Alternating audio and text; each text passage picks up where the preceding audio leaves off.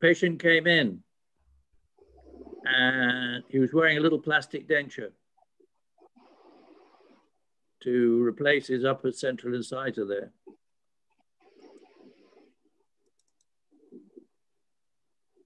Okay, and he wanted an implant. He'd had an implant placed, I think, which hadn't succeeded. So he wanted to get rid of the plate. That was very important to him. So what would you do?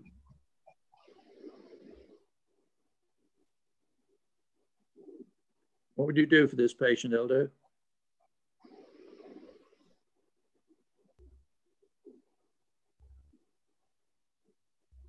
He wants to get rid of his denture.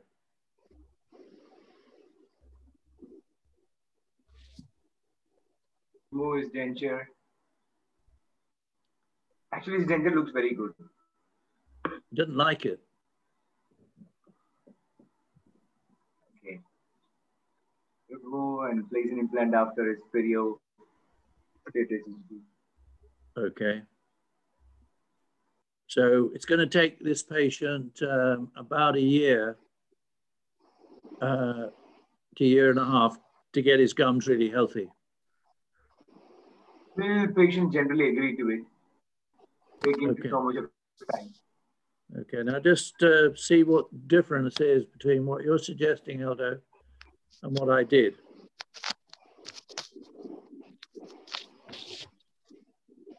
Okay. On that first visit, I cut off the denture tooth and glued the tooth in place. I etched the two teeth either side, and with flowable composite, I glued the tooth in place. I then took an impression, and a technician made 3 wires for me, orthodontic twist flex wires.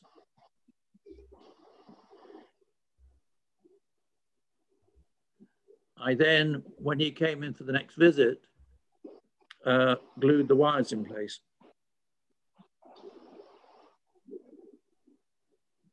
So he had this right from the time that I started treating him to the time that I'd put the implant in and restored the implant.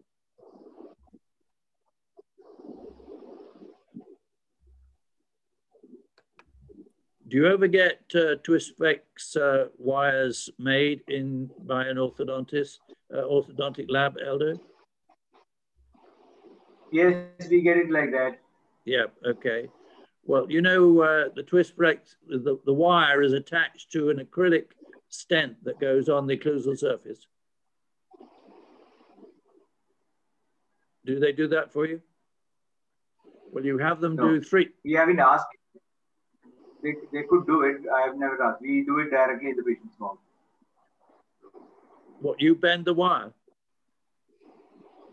No, we get wires, you know, twisted wires ready-made. What, you send an impression off to the... You send a model. Yes, the technician has a model and bends the wire. Or we can do it in the patient directly, in the patient's mouth. That's going to take more time.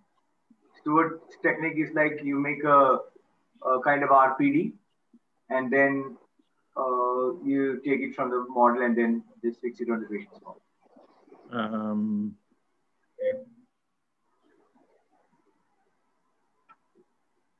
I'll try and find the presentation that shows this. Okay. What time is it with you at the moment? 10? 9:35. 9:35? Okay, we can still go, can we?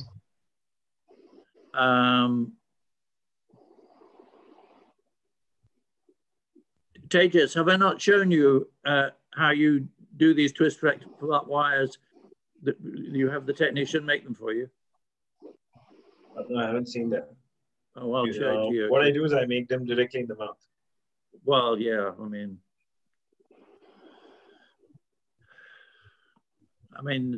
you know, I was a general practitioner. I didn't spend my time bending wire. So it wasn't something I could do very easily. I'll show you about that. It's so much easier to get a technician to make them. So you make they make 3 wires with the stent on top, so that when you fit it in the mouth, the wires are right up against the back teeth, the back of the teeth, and then you etch the surface and you glue them in place, and then you cut the stent thing off the top. Anyway, we take a history, and these are the x-rays I took.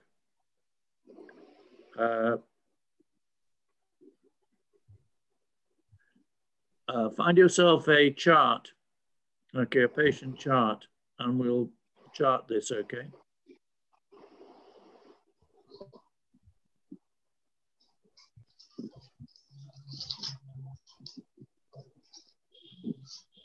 Have you got one of my charts, Satish?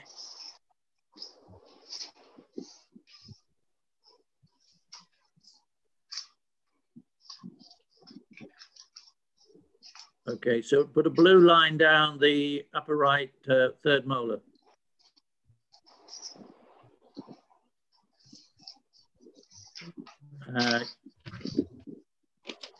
You could also, a bit later on, draw in the bone level.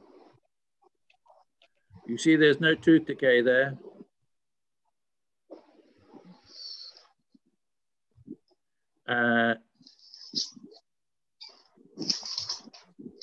Now, on the chart, in red, draw the bone level.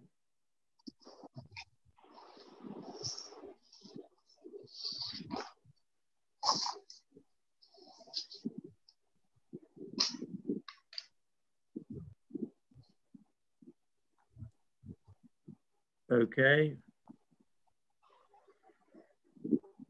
And then that's the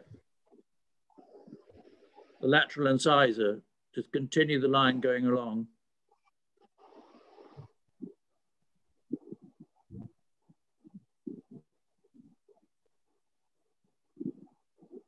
And then chart the missing tooth, the blue line down the center of that tooth.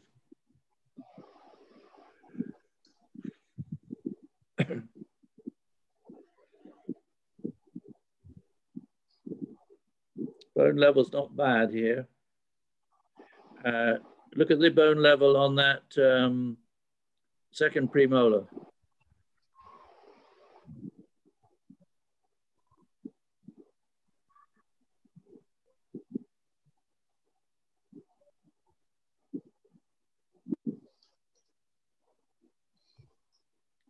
And put a red arrow pointing downwards, indicating that there's a buried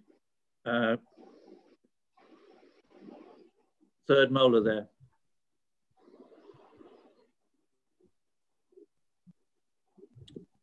Is the red arrow? You could put a red arrow, yes, a red arrow.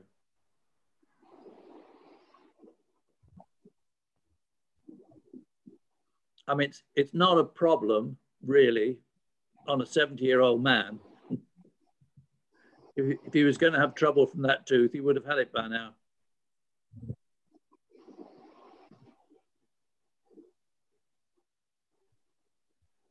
Drawing the bone level there.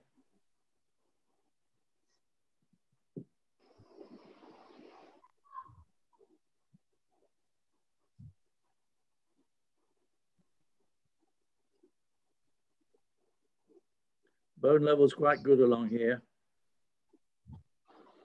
Now you could draw the bone level here.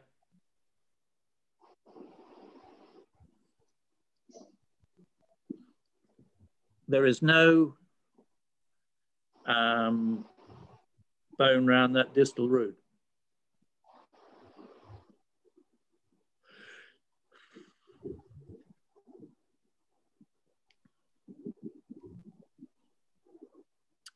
what are the possible treatments of this patient?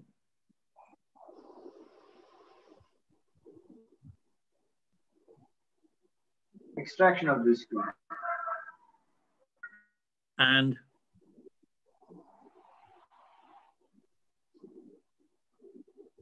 Perio, curettage, root planing of the rest of the tooth, and implants. Okay, removal of that tooth and an implant is one. A hemisection. Yes. I have years ago, before I got into implants, root canal treated the mesial root and cut off the distal root.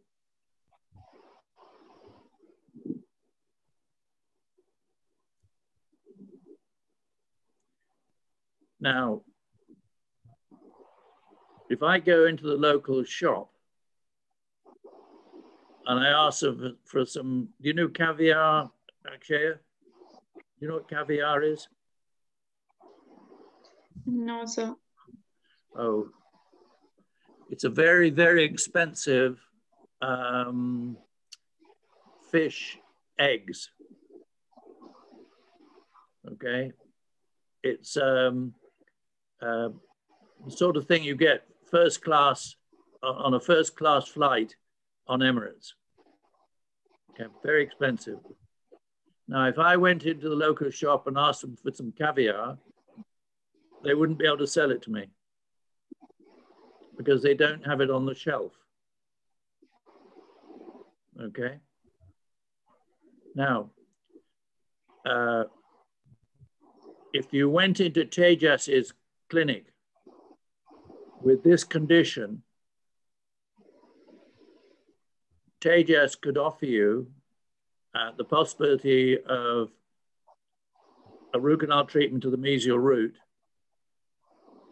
and cutting off the distal root. He could also offer either himself or somebody to put an implant in. Okay. Now, in future, somebody going to Eldo's practice hopefully would be offered those two different treatments. The preference, the preferable one is the implant route. But the patient might not want that. Okay.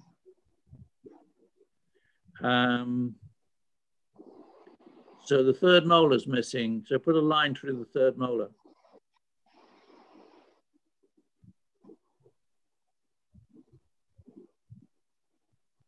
A blue line, okay.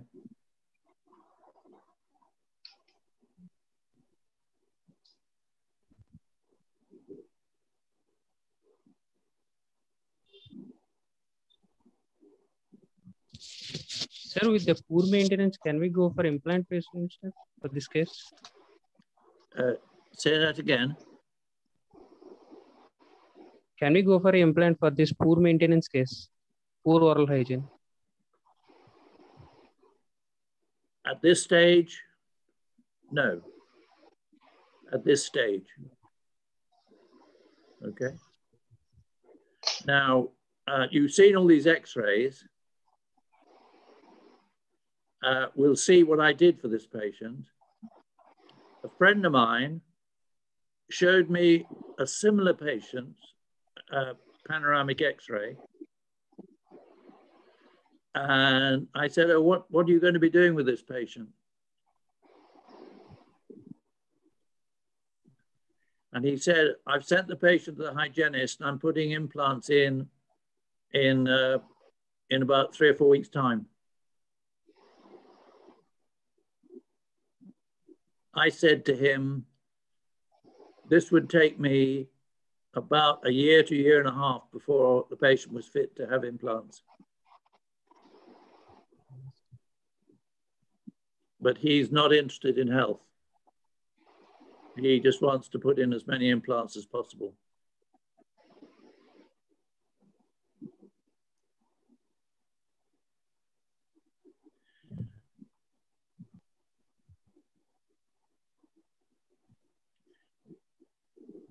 taking x-rays of a front area like this, I don't believe you can see a very good image. Eldo, when you look at the upper central incisor area on your panoramic x-rays, how good are they? It's quite difficult to identify the central incisor area, even the upper or the lower. Okay. So if you wanted to measure the height of that ridge, you put a bowler gauge into the patient's nose and the other part of the bowler gauge on the ridge. Have you ever done that, Eldo? No, I've not done that yet. Yeah. The next time you anesthetize a patient in the upper anterior region, and you're placing implants up there, just do it and see what you think, okay? Okay. I'll do that.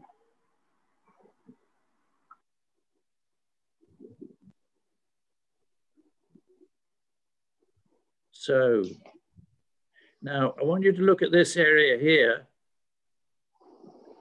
Do you see any tooth decay? No? Okay, just remember that, okay?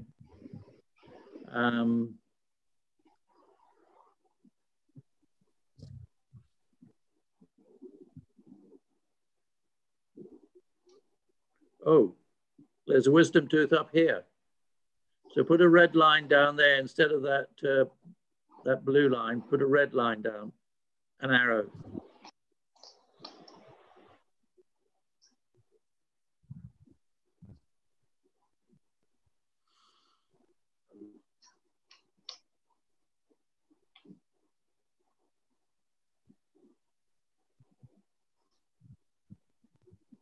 So the first visit that I saw him, Satish, I did a bleeding index.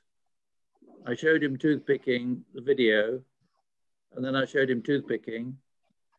He had been seen by somebody that I'd taught who had shown him a little bit about oral hygiene. So his original bleeding index was much more than this, okay?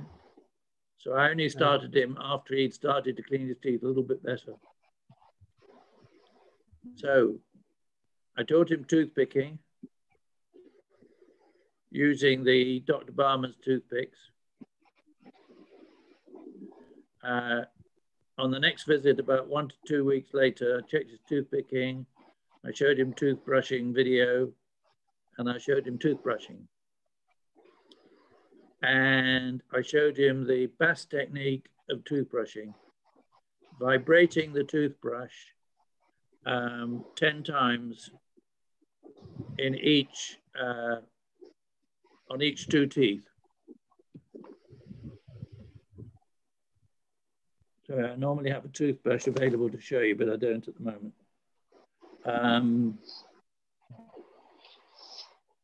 Okay, so it's a modified Bass technique, pointing downwards into the sulcus. Sulcus.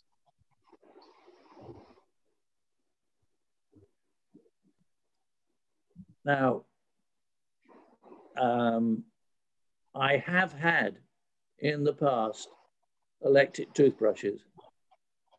I think they're a gimmick. I think a standard toothbrush is just as good. And you need to scrub in and out like this, in and out 10 times on each 6 front teeth. If you get calculus behind your lower front teeth, or your patients do, it's because they're not doing this. Calculus is not inevitable. Okay? Eldo, are you brushing in and out like this? Always. Yeah. Thank you. Okay. Now you can scrub here. You don't scrub here. If you scrub here, you're going to damage the gum. But scrubbing down here, the tissue on the inside there is so tough, you cannot cause any damage. So, Satish, do you brush like this in your lower front teeth? Yes, sir. You do. Good. The rest of you who may not have come across this, just from today onwards, scrub in and out.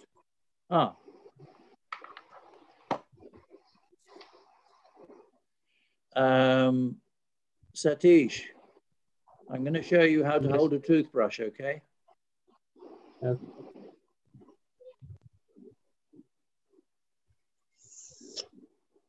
Do you see, I've got the brush just above my little finger. Oh, yeah, well done. How did you know that? Sir has shown, sir. Teja showed you. Yes. Yeah, okay. Do you do that, Harika? What is that? Can you just show me again? Yes. Do you see, I've got my toothbrush above my little finger. Yeah, I can. Okay, now, you see, when I'm cleaning, if I didn't do that, I'd be doing this, which is much harder work, waste of time. Better to do it with your little finger underneath. Okay? Okay. Now, and this is how you brush your lower front teeth.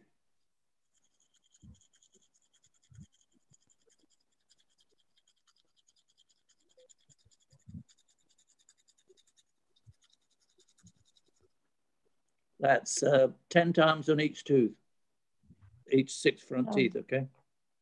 Okay. You should not, I like to have my teeth cleaned every 10 years, or maybe 15 years. Okay, you should not need to have them clean if you clean properly.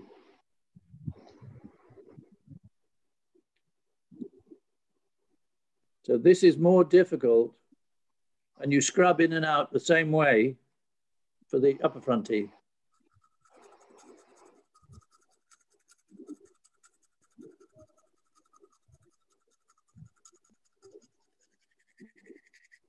Okay. So 1 to 2 months later, I did a gum check, checked his toothpicking, checked his brushing. Now, he did have pockets. I knew he had pockets. And I knew that I was going to need to do some scale and curettage for him. I then, this is after a month and a half, introduced him to interdental brushing. I taught him just the green brush to start with. Just one thing at a time.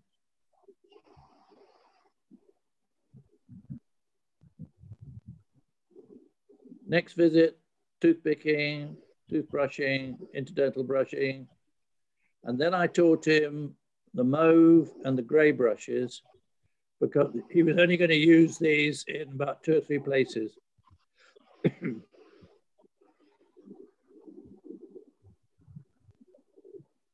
So he needed the gray ones down here and up here. I then did a gum check, toothpicking, toothbrushing checked, interdental brushing checked. Now at this stage he was cleaning really well, but because he'd got pockets, I needed to do a scale and curettage for him. On his chart, I put down where he used the different brushes, so it would remind me when I saw him the next time. So he's ready for a scale and curettage. So I'm going to do scale and curettage quadrant by quadrant. And I'm going to remove the lower left first molar and place implants at some point. Now, Ramford in the States in the 1960s treated some patients with the curettage in one quadrant, 1/4 of the mouth, gingivectomy in another, flap surgeries on the other quarters of the mouth. There was no significant difference in the results. So there's no point in raising flaps. All you need to do is to do very thorough scale and curettage. Have you done one of these yet, Tejas? Done one of what? So flaps? Have you done a scale and curettage? Scale and curettage, yes. With no flap? No flap. It's been about 4 years now since I did a flap. Good, good, good, good. Eldo, have you done a scale and curettage The periodontist is very sad. Absolutely. Good. So he should be. They should all be eliminated from the dental world. Eldo, have you done a scale and curettage yet? No. What do you do with your patients who've got deep pockets? All this time I've been transferring them to a periodontist. I've got the just one case I tried, but I don't know. I didn't follow it up. Yeah. You see, the problem with periodontists is that they know that you want the patient back again. So they're going to do all this surgery and stuff very quickly. And it doesn't give the time for the patient to get really motivated about looking after themselves.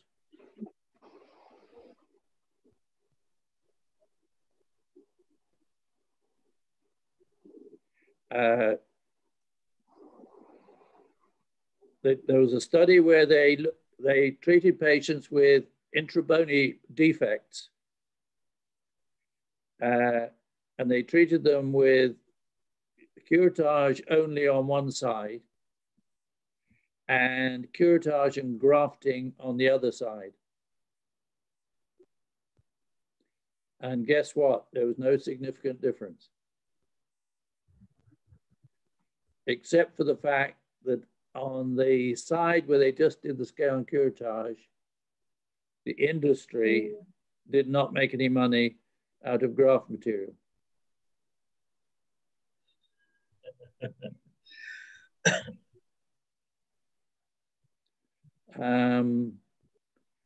So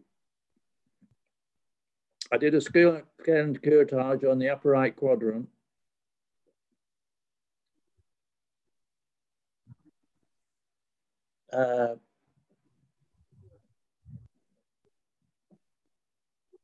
Satish, you're practicing dentistry at the moment, are you? At present, I'm not, sir. Oh, yeah. I'm at home. Okay. You're back at home. Okay, right.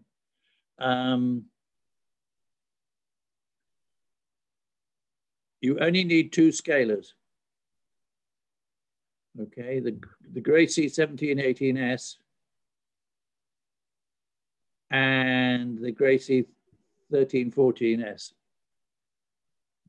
These are the only ones you need. I've bought all the different types of scalers.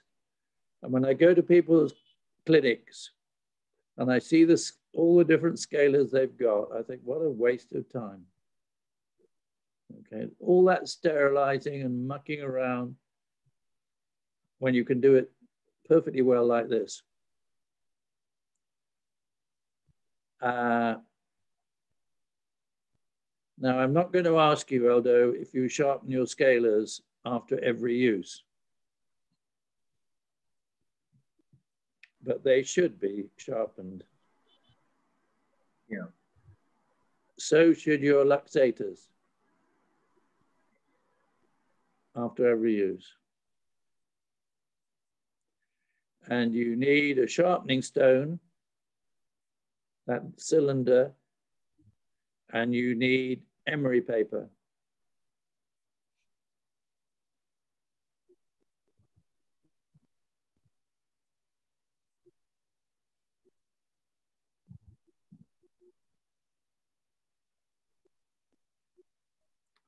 So I'm just going to show you about sharpening the Gracie 1718S.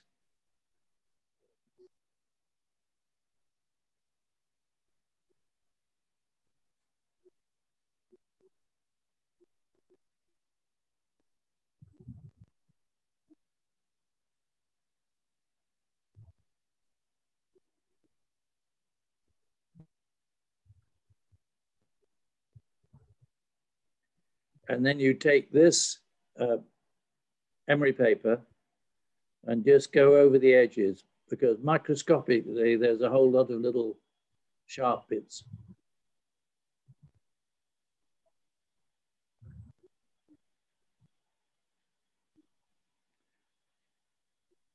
Oh, just 1 second.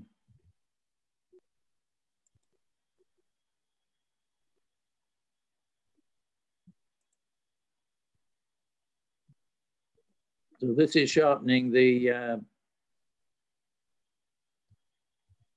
1314.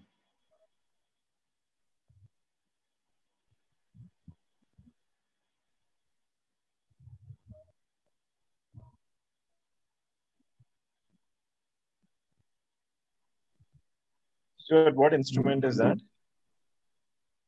The sharpening tool, I mean. What is the cylinder? Say it again. The cylinder that you used, what is that? It's a sharpening stone. Sharpening stones. You need this sharpening stone. It's just a standard sharpening stone, Tejas. I have the rectangle or the cuboid. Yeah. I don't have the... Is it round? No, I don't. It's not round. It's like a cuboid. Whatever that is. A rectangle, a three-dimensional rectangle. Oh, no, no, it needs to be round. Google dental sharpening stones and see what they come up with.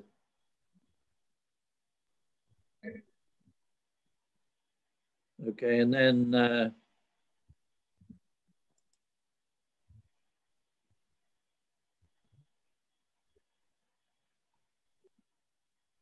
this emery paper I got on Google, Amazon. So, scale and curettage, you put in the local anesthetic buccally and palatally.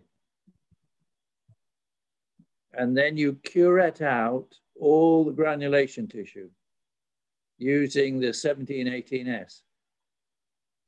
And you scrape around, scraping out all the granulation tissue. And then you take a scaler like this. This is a Guy's Hospital pattern scaler, excavator. This is the only excavator you need.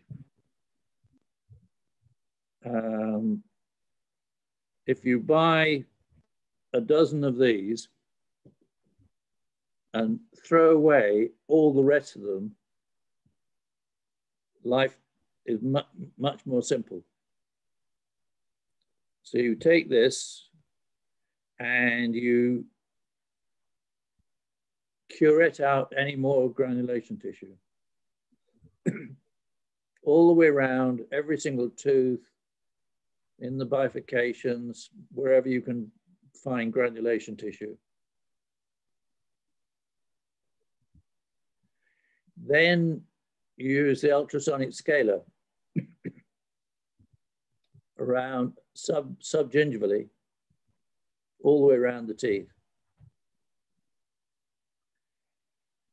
You then root plane with the 1718S. And you go up and down the tooth. And when you do this, going up and down, you hear a squeak. And as you progress, after about 15 to 20 strokes, the sound, the squeak goes. Have you experienced that, Elder? Yes. You've experienced the squeak up and down the root.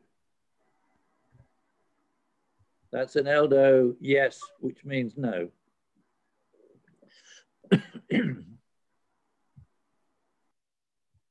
Okay, so you go all the surfaces of the tooth, going up and down, listening for that squeak.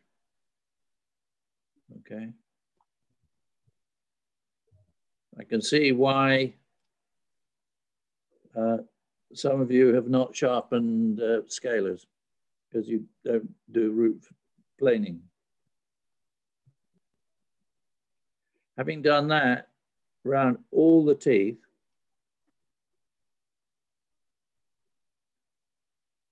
you then go to the 1314S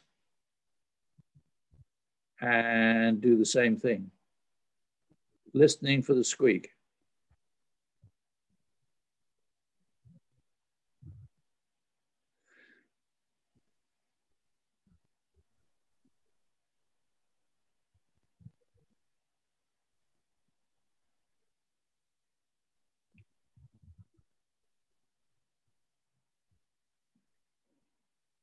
So I've gone back again now, and I'm curetting out any more granulation tissue and doing this root planing.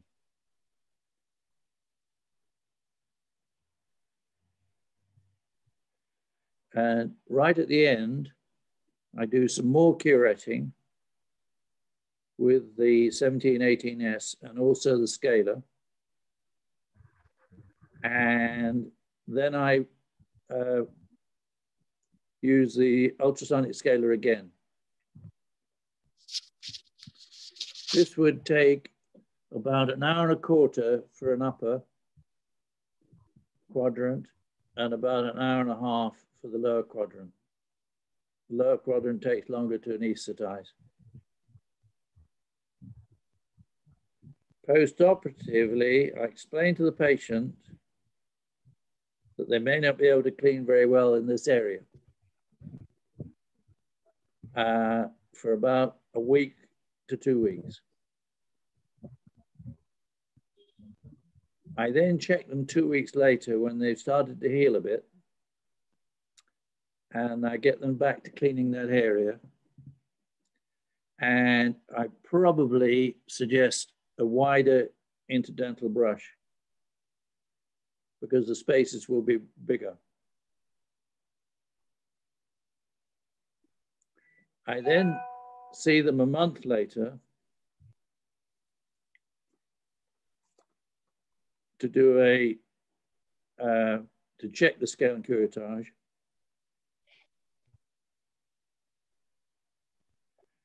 And then to do another gum check. Because I want the patient to appreciate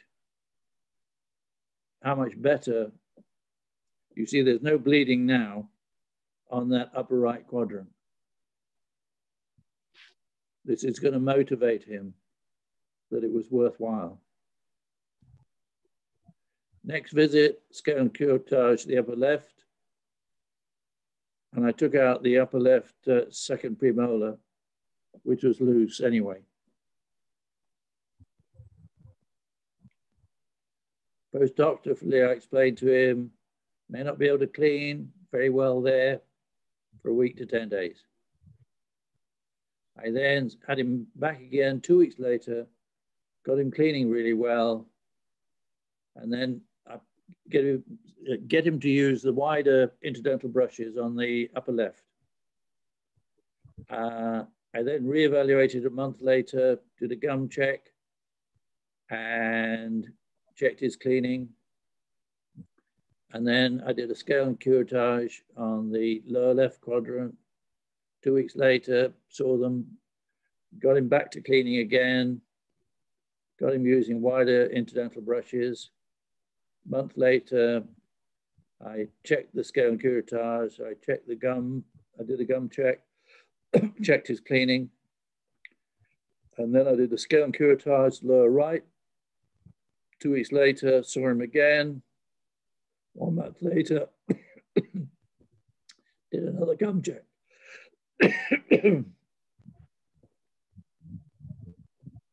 So now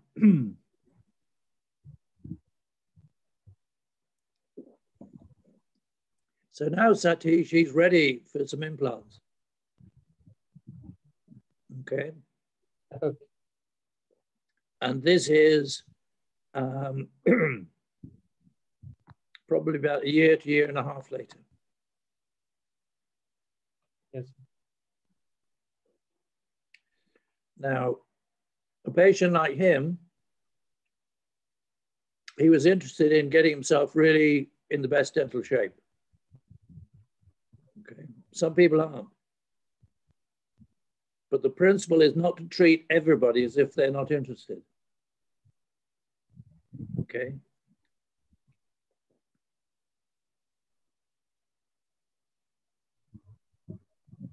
So this was the record of where he was using each different type of interdental brush.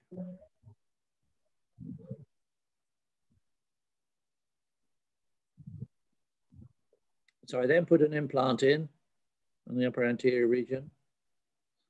It is inconvenient to have to take off that denture tooth and then put it back on again, but that's what you have to do. So there he's got the implant in place. I then checked the implant the next visit, did a gum check. He's at 0. Bleeding at the moment. Next visit, I gave him an estimate for a sinus graft on the upper left. Checked his gums, checked his brushing, lower front teeth. He's now down pretty healthy, okay? So I talked to him about this tooth here. I offered the patient the root canal treatment of the mesial canals, or the removal of the root, or an implant. He said he wanted a proper job doing. Fine. So I did the sinus graft on the upper left, where that,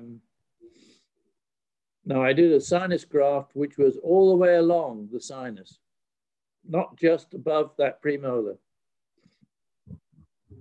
because we never know when or if any of those other teeth might be lost. So by doing the sinus graft all the way along, there's a chance that later on, if he needs another implant, there's the bone in the sinus ready.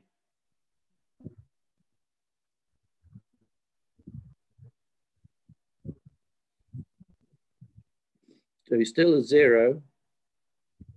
He's now ready. 9 months later, he's ready to have 2 implants put in. 2 roots, 2 implants. And he had an implant in the premolar region.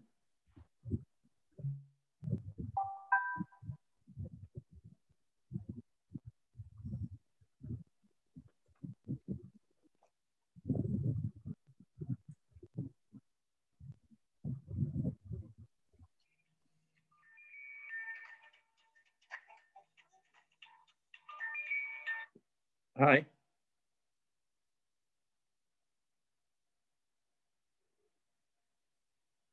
Now, I took 2 bite wings. Look what I found. I hadn't taken regular bite wings. And even then, this patient at the age of 70 who hadn't had tooth decay for years suddenly started getting tooth decay.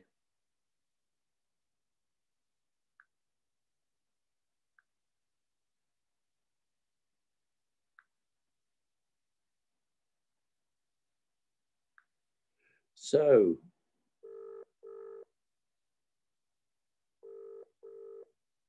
he ended up like that.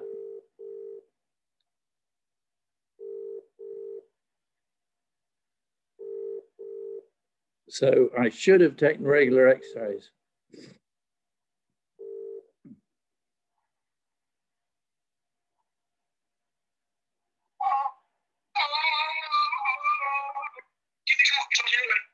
What's the plan? Pick you up at 6. We're going to drop the duck for 1. Oh, Pick you up at 6. if I have to, okay. Cheers.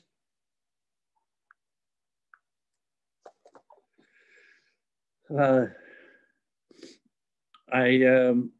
have to confess that my friend from Chandigarh, who runs our local shop, is taking me for a beer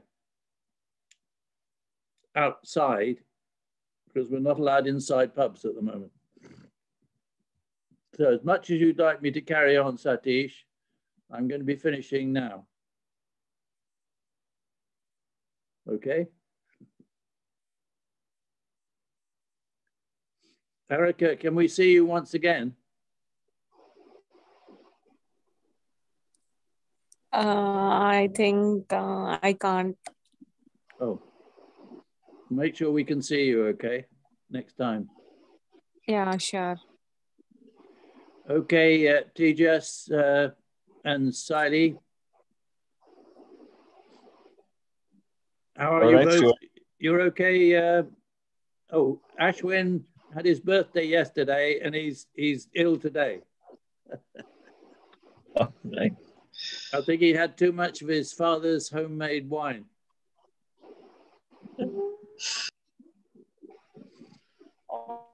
How are you getting on, Siley?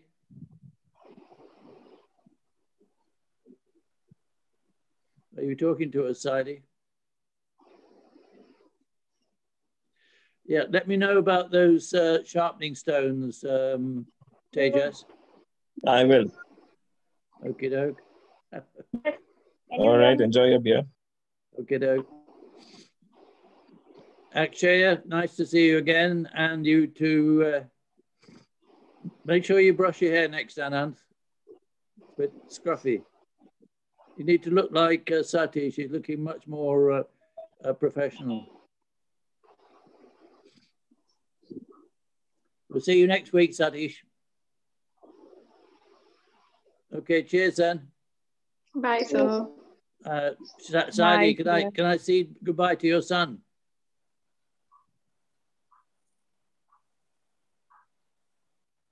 Okay, cheers then. Cheers.